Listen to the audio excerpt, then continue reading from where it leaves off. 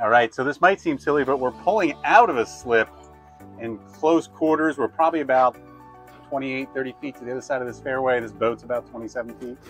So I'm bumping in and out of gear, and I really can only go straight. At the very end, I'm able to turn to the right. I have to watch my stern doesn't rub up against the dock.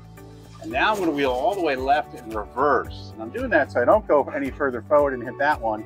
The bow's going to start turning to my right, my stern slide into my left. I'm actually going to back up a little bit to my left or port side just to get some space here. And there you go. My stern went over to my port side, my bow to my starboard side. Now I'm lined up and I can get out of here, forward gear. I wheeled right a little bit. I can exit the fairway now.